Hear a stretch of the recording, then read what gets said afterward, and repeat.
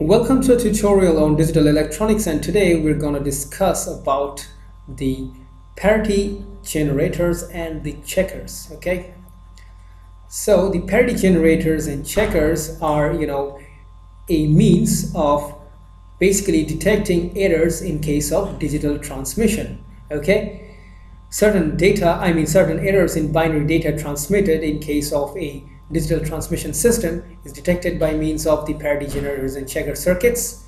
Okay, so in order to explain the concept, I would first take the help of a transmitter and receiver system. Okay, here is the transmitter and here is the receiver. So just imagine that this is a digital transmission process. Okay, and the digital data from the transmitter is transmitted into the receiver by means of a transmission channel. Okay, there you go, the transmission channel. All right, now let's say we want to transmit a data of, let's say, 1101 over here. So now while this data gets transmitted from the transmitting to the receiving end, then it might happen that the original data, okay, gets altered to something like this, 1111. Oops, now that's an alarming situation because here we have an error. Okay, and that is pretty unfortunate.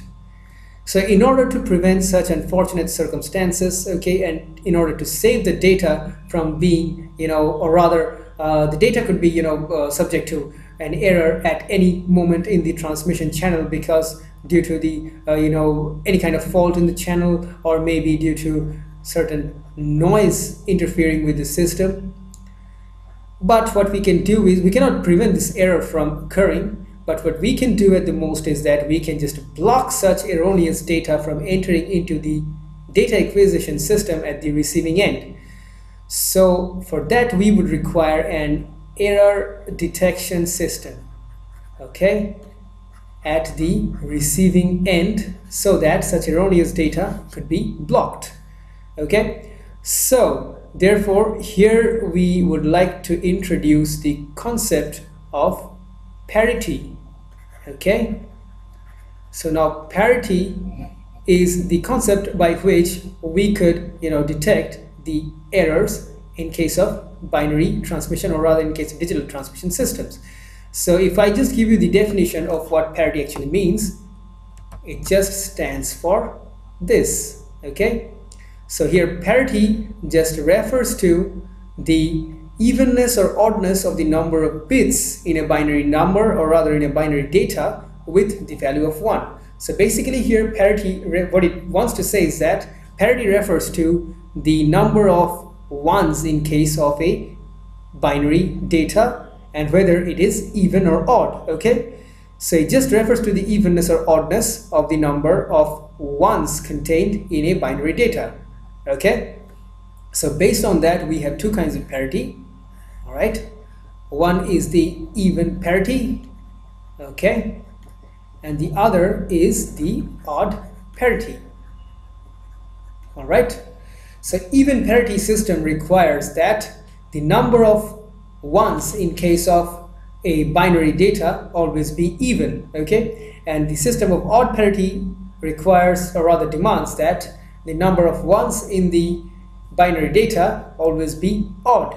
Okay, so now we can use this parity system, okay, to detect the errors at such, or rather in case of such kind of digital transmission systems.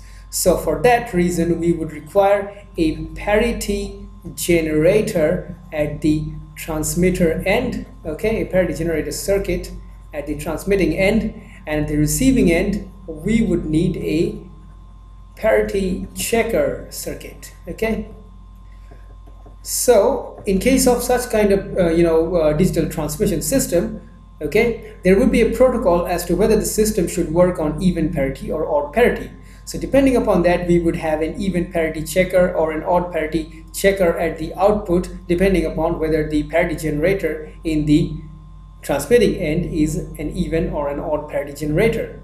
Okay, so therefore we go to the details about the parity concept. Okay, So in case of this concept, what happens is that an extra bit is just attached to a number. Okay, if the system, let's say, works in case of an even parity system, okay, let's say if we have a number, okay, a binary data of, let's say, 1101, then the parity generator at the transmitting end would attach an extra parity bit right at the beginning of the number, of the data. Okay, so this is referred to as the parity bit, in order to make the number of the total number of ones in this data even, okay, including the parity bit.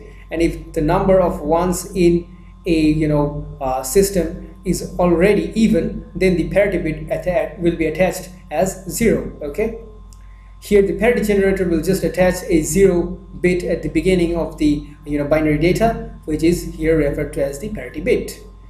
Okay, and in case of odd parity system, since it requires that the number of ones in a binary data be odd, so therefore if we have a number, let's say 1101, then the odd parity generator would of course attach a binary bit of 0 over here, which is the parity bit in this case, so that the total number of ones in the binary data including the parity bit is still odd. And if the number of ones in it were to be even, then the odd parity generator at the transmitting end would generate an extra one attached to the beginning right over here, which is referred to as the parity bit right here. Okay, so now including the parity bit, the number of ones in this binary data is odd.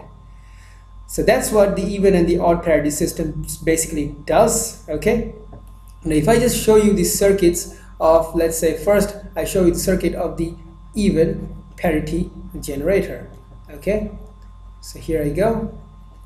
So let me just change the color. Okay, so now the even parity generator circuit looks somewhat like this. It just consists mainly of XOR gates.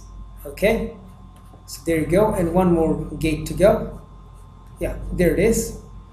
Okay, so here if we just have an input binary data X consisting of the bits X3, X2, X1 and X0. Okay, if I just write them down right over here. Okay, and the outputs from these are taken just from the input terminals. Okay, there you go, X3, X2, here we go, X1. Okay, and there it is, X0. Okay, or rather I'll just try and draw X0 a little further away from X1 so it just doesn't get cramped. Okay, and at the output of this circuit right here we have the parity bit. So since it's an even parity generator, if we just consider a number, okay, consisting of odd, having odd number of ones in it, okay, 0, 1, 0, 0. Okay, so here the number of ones in it is 1, which is odd. So therefore, sorry, there a little bit of throat congestion. So here we would get an output of 1, and then we have an output of 1 again, and then we would get a parity bit of 1 finally. So here the output being 0, 0, 1, 0, okay, this parity bit of 1 gets attached right at the beginning of this data. So the original data being 0, 1, 0, 0, we would, okay, so there is an error from me over here, please don't mind that.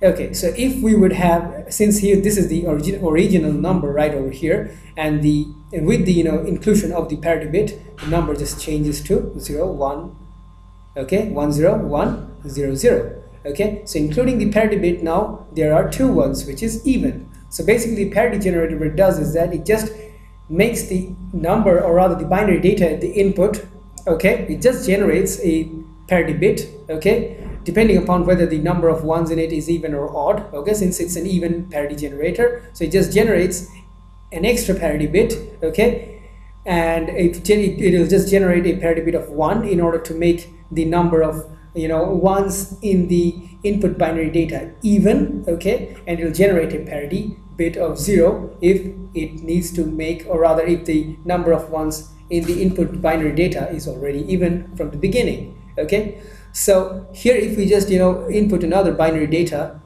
okay, having even number of ones, then in this case we would have a parity bit of 0. Okay, so the original number being in this case as 0110, we would have the number, okay, along with the parity bit looking somewhat like this. Okay, so here you can see the parity bit of 0 is generated over here, since the number of ones in the input binary data is already even. Okay, so therefore that's how the even parity generator basically works. Okay, now if I just try and show you how the odd parity generator works, it just works in the reverse manner. Okay, so here we go, the odd parity generator. All right, so here in this case, let me just change the color again.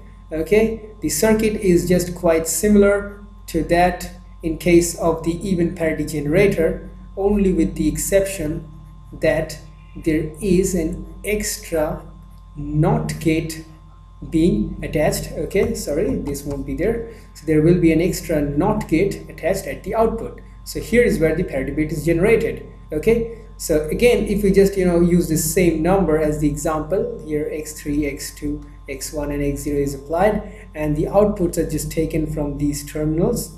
Okay, here we get x3, okay, here we get x2, and then we have x1, and finally we get x0. Okay, and here's the parity bit. So what the parity, or rather what this odd parity generator tries to do is that it just tries to make the number of ones in the input binary number as odd. Okay, so if we have the same two examples over here, let's say we have the 0 1 0 0, this number at the input, then over here we would get a parity bit of 0 over here. Okay, so that 0 1 0 0, okay, this is the number, so that the input number being 0 1 0 0 and the output number along with the parity bit attached to its beginning would look somewhat like this, 0 0 1 0 0. So basically over here we see the number of ones here is 1, which is odd, and that's why the odd parity generator, okay, attaches only a 0 bit right at the beginning, since the number of ones in the input binary number was already an odd number over here. Okay, since the number of ones here was already odd, so it just attached a parity bit of 0. And now if we just have another number with even number of ones right over here, then we would see that the parity bit being generated over here would be a 1, so that the number would look something like this, 0 1 1 0. Okay, and this 1 would be attached right at the beginning. So the original number being this, okay, we would have an output of 1 0 1 1 0. So here you can see that the number of ones including the parity bit right over here will be odd. Okay, the number of ones being 3 is odd. Okay, now since the number of ones in the input binary number was 2, which was even, so this parity generator what it did was just attached a 1 bit at the beginning as the parity bit in order to make the total number of ones here odd. Okay, so that's what the parity generators basically do. And now at the receiving end of our communication system, we have the parity checkers. So if we are just going into the details about the parity checkers in this case, okay, so the parity checker circuits basically are identical. Okay, so if I just try and draw the circuit of a parity checker, okay, just change the color for the moment. Okay, the parity checker circuits look something like this. Okay, it also consists of XOR gates. Okay, there's 1 and then 2 and then 3 and another one, that is 4. So this is a parity checker circuit. So in case of parity checkers under the even parity system, okay, if this parity checker would output, okay, a this is the error bit output right over here. I would just write it down. This is the error bit output. Okay, in terms of an even parity system, okay, under even parity system, if the error bit, okay, I'll just name it as E. Under even parity system, if the error bit is equal to 1, okay, then we have error. Okay, and if it's 0, then it indicates, okay, if E is equal to 0, it indicates no error.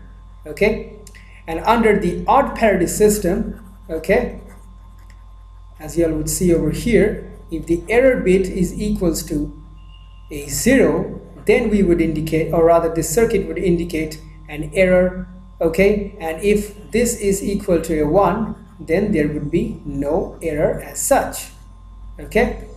So basically this is what the parity checkers are doing. So they are just monitoring over here. We have at the last input to this last XOR gate, we have the parity bit right over here, and if we're getting this input number x3, x2, x1 and x0 as the input number, okay, just applying it to the various input terminals right over here.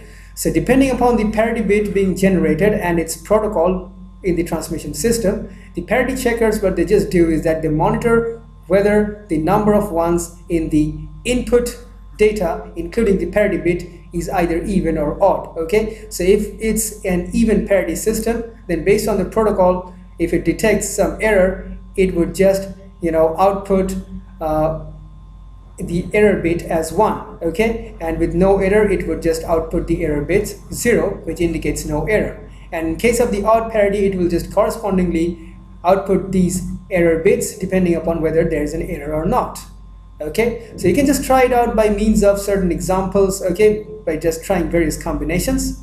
So here is where we just end up our discussion on the parity generators and checkers, okay. I hope I've been able to, you know, clear your doubts regarding this topic. So don't forget to watch our next tutorial on digital electronics, and until then, it's just goodbye and thank you.